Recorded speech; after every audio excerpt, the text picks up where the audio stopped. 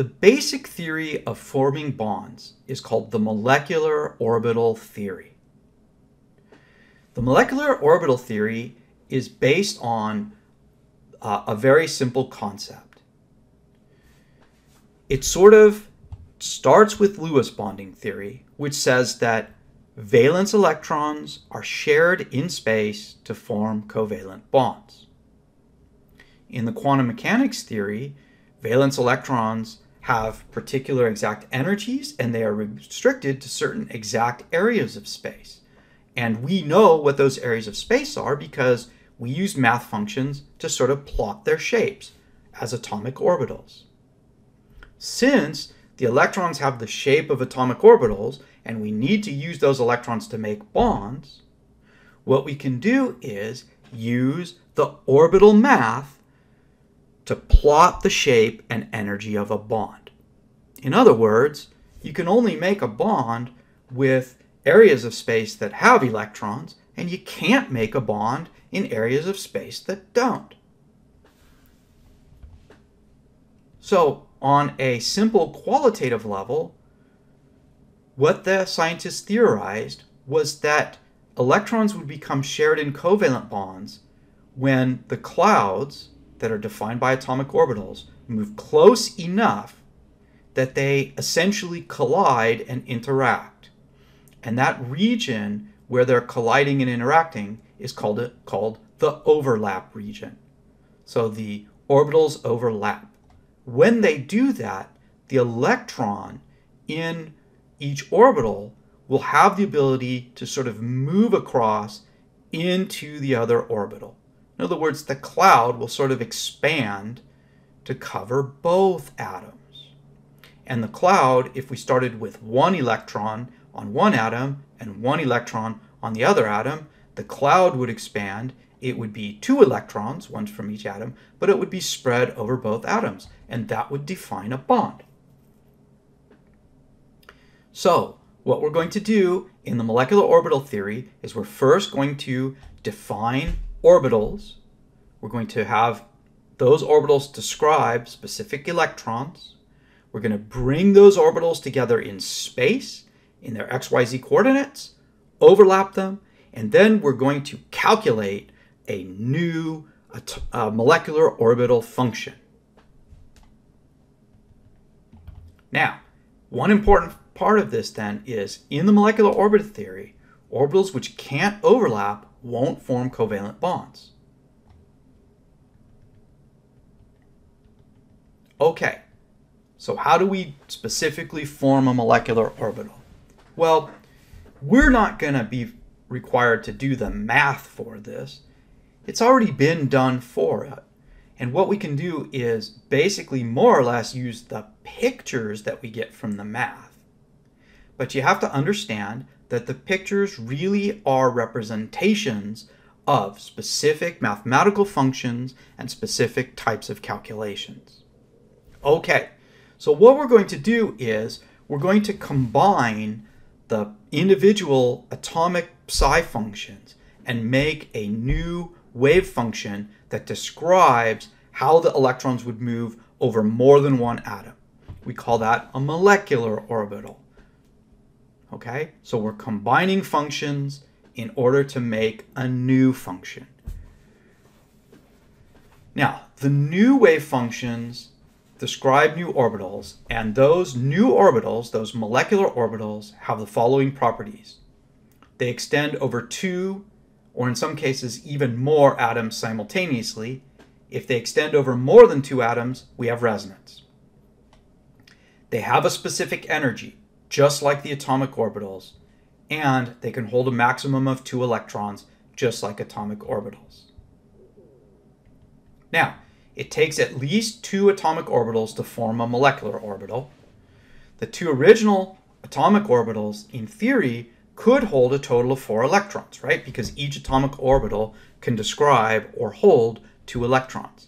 So when we take 2 atomic orbitals, we're taking the holding power of 4 electrons. Now, if we take those orbitals, we combine them together, so we destroy the original atomic orbitals, and we make a molecular orbital. If we take 2 atomic orbitals, destroy them, make only one molecular orbital, now we've gone from being able to hold 4 electrons to being able to hold only 2 electrons. So it turns out for the math to work, when we take atomic orbitals, destroy them, combining them together, making molecular orbitals, we have to make the same molecular orbitals at the end as we started with atomic orbitals at the beginning. This is going to become very important when we go to the valence bond theory down below.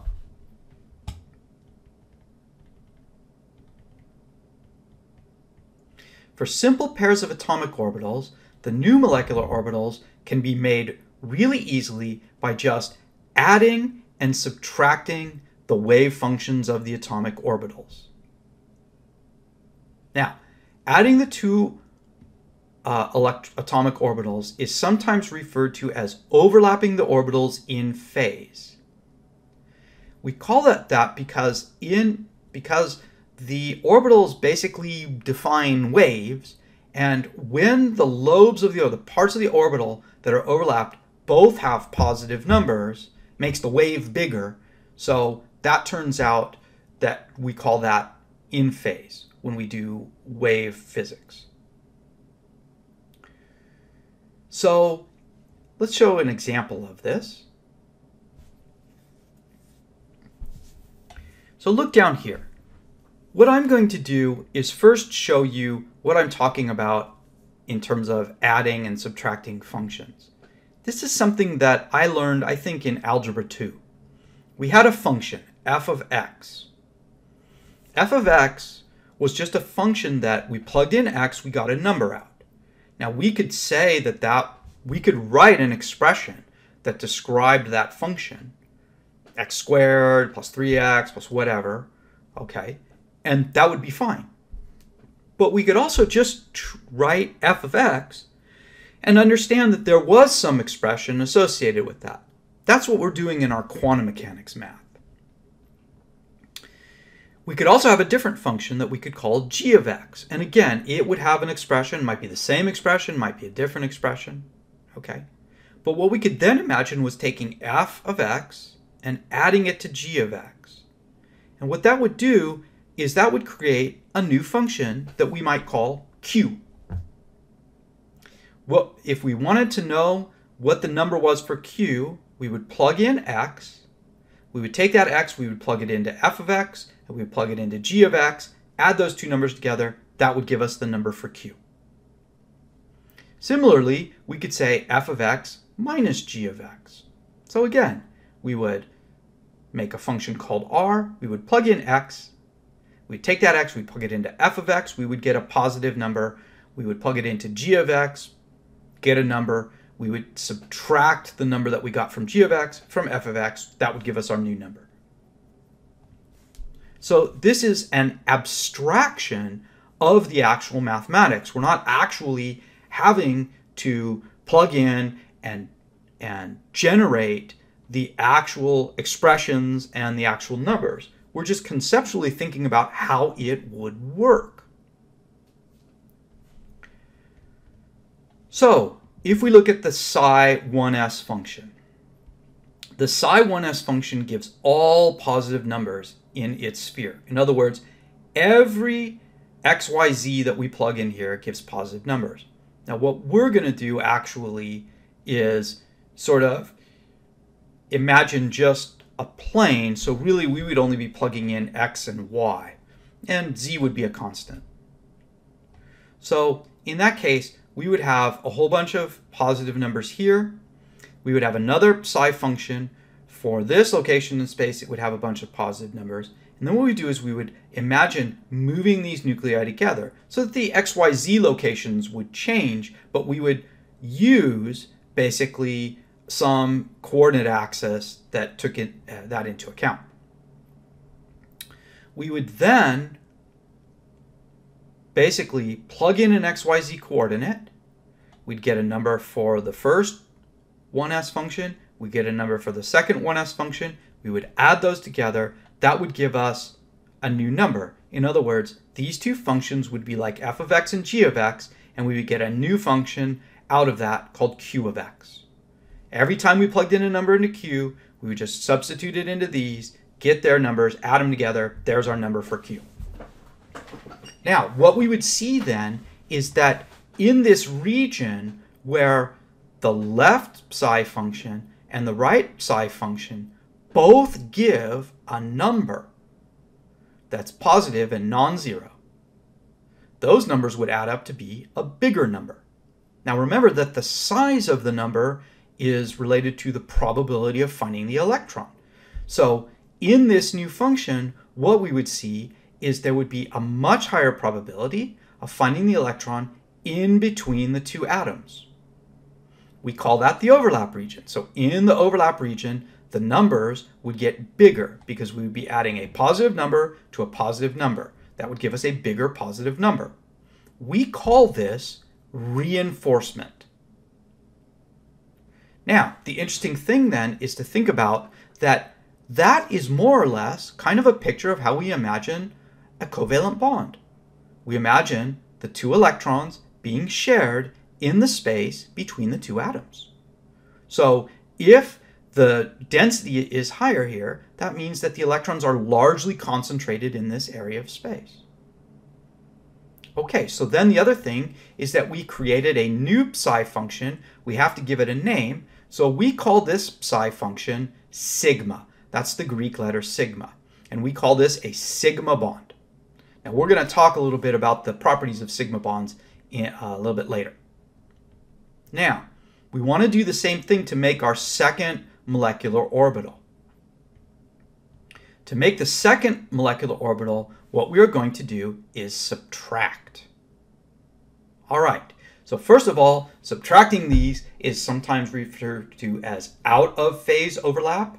This is when the orbital lobes, the plots that we have, the numbers inside of them have opposite mathematical signs. So if we do this, what we would do basically, I'm going to show you down here. I sort of have it upside down on my thing. We would start again with psi 1s. It would have one electron in it. We would then subtract the other psi 1s. Now, the interesting thing about this, and the kind of important thing to understand, is that actually, when I do math, I don't like to do subtraction. What I prefer to do is add -1 times the other variable. So when I put a minus sign here, it's really the same thing as saying plus -1 times this function. The reason why that's important is that if you have a function that gives all positive numbers, when you multiply that function times -1, all you're really doing is multiplying each of the numbers it gives by -1, which makes the positive numbers into negative numbers of the exact same magnitude. So if it's a +2, it becomes a -2, and so forth. So what we have then here is a region of space where our plot has all positive numbers, a region of space where our plot has all negative numbers. When we bring those regions together, in the overlap region, what we see then is we're going to get a positive number from one orbital, from one wave function. We're going to add that to a negative number from the other wave function. And what's going to happen is the resulting number is going to get smaller. It's going to approach 0. This is what we mean by out of phase. We call this destructive overlap.